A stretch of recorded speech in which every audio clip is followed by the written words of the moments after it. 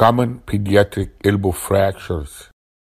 Pediatric elbow fractures can include the supracondylar fractures of the humerus and also pediatric elbow fractures that involve the ossification centers.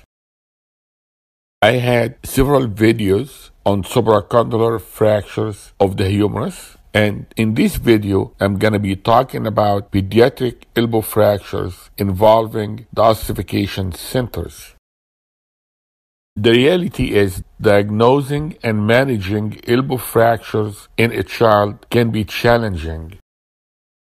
The most common injuries of the ossification centers of the elbow include transepiphyseal separation of the distal humerus, lateral condyle fracture, medial epicondyle fracture, fracture of the radial head or fracture of the radial neck.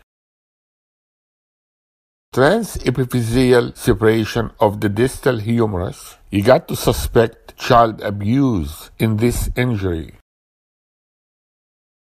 It is usually confused with elbow dislocation. However, in elbow dislocation, the olecranon moves posteriorly and laterally. In transepiphyseal separation, the olecranon moves posteriorly and medially.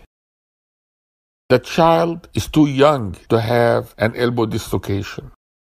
One important key here is the radiocapitellar line remains the same. It's not interrupted.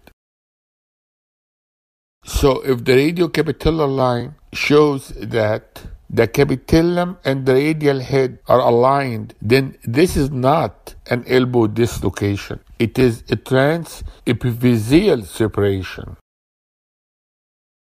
The diagnosis is usually difficult and can be missed, and it should be highly suspected with elbow injuries before the age of 1 year. Understanding when the ossification centers appear around the elbow is important. Use the mnemonic CRY-TOE 1357911. Capitellum at 1 year, the radial head at 3 years, the internal epicondyle, which is the medial epicondyle, at 5 years, trochlea at 7 years, olecranon at 9 years, external epicondyle at 11 years.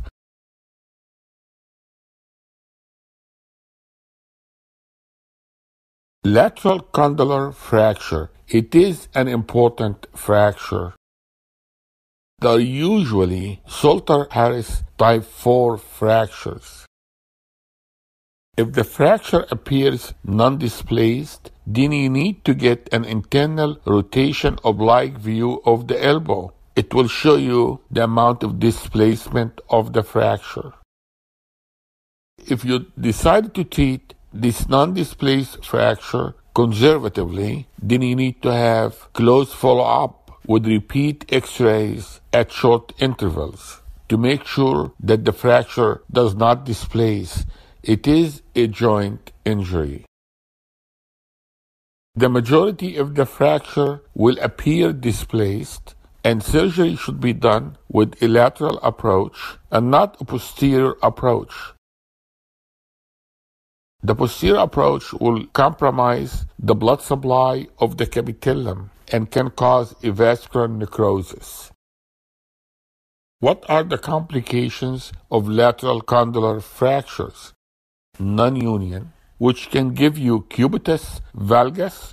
It happens because the medial part of the elbow will grow more than the lateral part that's injured, and the elbow will be in valgus. The ulnar nerve symptoms. It takes years to develop ulnar nerve symptoms because the ulnar nerve gets stretched by the cubitus valgus. If the non-union occurs and the patient has good motion of the elbow but complains of pain, then you will do bone graft and fixation. And if there is associated ulnar nerve symptoms, then you need to release or transpose the ulnar nerve. The lateral condylar fracture of the humerus is a surgical case, no question about it. Now we go to the medial epicondyle fracture. The medial epicondyle growth plate is the last one to fuse. The fracture of the medial epicondyle is usually treated conservatively. However, if the displacement is more than a centimeter, then the surgeon may decide to do surgery. The amount of displacement that requires surgery is controversial. The medial epicondyle fracture is commonly associated with dislocation of the elbow. Look for medial epicondyle in the post-reduction X-rays. If the medial epicondyle fragment becomes trapped within the joint, then it needs to be removed and fixed. Radial head and neck fractures. Conservative treatment should be done when there is less than 30 degrees of angulation or 30 degrees of displacement. Close reduction is done if displacement is more than 30 degrees. Percutaneous pen may be used for reduction as a joystick.